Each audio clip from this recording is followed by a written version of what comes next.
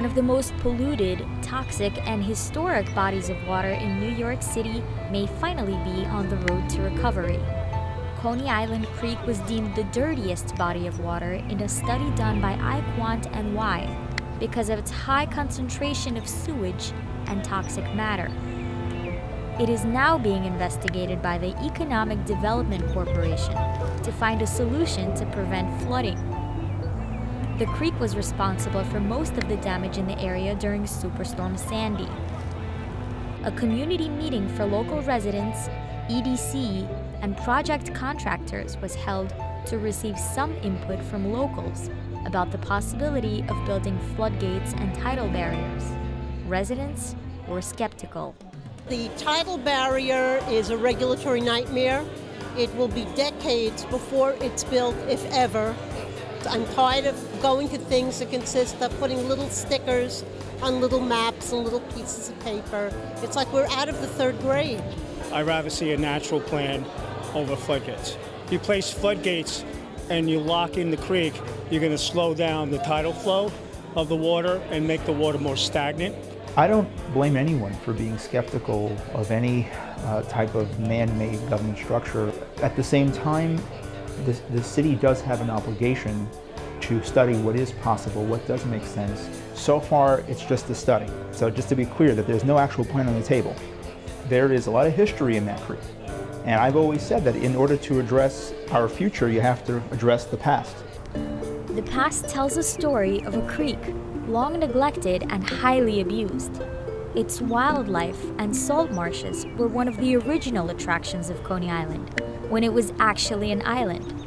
As the area began to develop, much of the salt marshes were destroyed, and the Brooklyn Union Gas Company and a garbage incinerator were built in their place. For decades, the city never had a permit and they burned garbage, and all that toxic ash fell into the bay and fell into the creek. In the 1960s, parts of the creek that used to cut across South Brooklyn to connect to Sheepshead Bay Canal and many smaller creeks were filled in to create Shore Parkway. Illegal dumping of industrial waste continued. The creek now couldn't flush itself out, so the narrow dead end became a stagnant pool of toxic sludge. There are some wicked sediments down there that are heavily toxic. The area towards the mouth of the creek, which is the western side of the creek, is relatively clean because we still have a lot of water flow going in and out of the creek. But further east, it gets stagnant and there's coal tar, still benzene, and it's very dangerous on that end. We did our own independent study of what's down there. We found mercury, arsenic, lead, some of the worst toxins known to man in very high concentrations. The garbage incinerator and Brooklyn Union Gas Company are now defunct. The creek has managed to cover the toxic sediments on the bottom with a thin layer of sand and mud, but the surface is still coated with oil, tar, and garbage. While the narrower part of the creek is extremely polluted, the mouth of the creek has essentially become a rusting ship graveyard. Locals have told me that people used to leave their old ships here to rust or even set them on fire because it was easier than getting rid of them properly. The ships, along with an infamous yellow submarine, now serve as an attraction for some, an eyesore for others, and an artificial reef for marine life. The water quality certainly sustains life. There are bluefish and there are horseshoe crabs, and it's still a breeding ground for fish as well. How safe is it to fish in those waters? There's fishermen that come from all over to fish by these waters. Families fish by the bay, not for fun. They actually fish to have a meal. But the creek doesn't only attract fishermen. A few divers have investigated the creek from within and found some surprising things. It was one of the most incredible experiences of my life.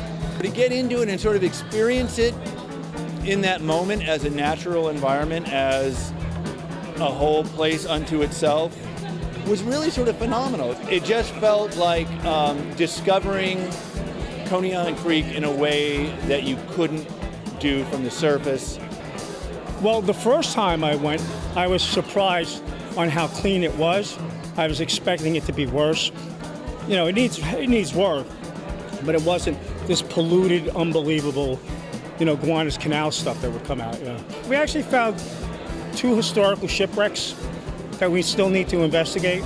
We found that in 1954, a ship called the USS Bennington was returning home from Europe after World War II, and one of its missile barges capsized into Gravesend Bay, spilling thousands of missiles and bombs all over the bay. And we asked the Navy to verify if this was in fact true. The Navy sent a ship down to Gravesend Bay, and they sent a team of divers, and they actually said, yes, this did in fact happen. They tried to recover as many bombs as they could, but they couldn't find them all. So in addition to the toxins and chemicals you have buried deep in the bay and by the creek, you have bombs from World War II. Councilman Traeger says that's why he's been fighting the city's proposal to build a garbage dump station by the creek.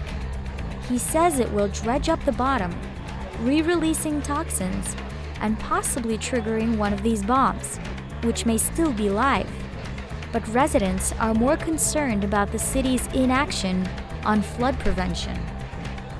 Artificial coastal uplands, such as these, have already been built to prevent the creek from flooding into the neighborhood, as it did during Superstorm Sandy. Most of the residents oppose a floodgate plan, but what's the alternative? We have an opportunity to possibly even expand and increase our wetlands footprint.